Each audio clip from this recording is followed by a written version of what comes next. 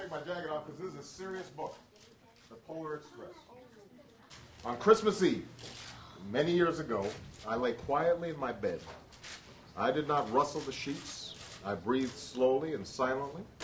I was listening for a sound a friend had told me I'd never hear.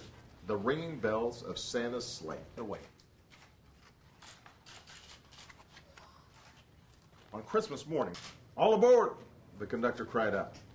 I ran up to him. Well, he said, are you coming? Where, I asked. Why, to the North Pole, of course, was his answer. This is the Polar Express. I took his outstretched hand, and he pulled me aboard. The great polar ice cap. Lights appeared in the distance. They looked like the lights of a star. We sang Christmas carols and ate candy with nougat centers as white as snow. We drank hot cocoa as thick and rich as melted chocolate bars. Was one silver bell from Santa's sleigh. When I asked, he stood holding the bell high above him and called out, the first gift of Christmas.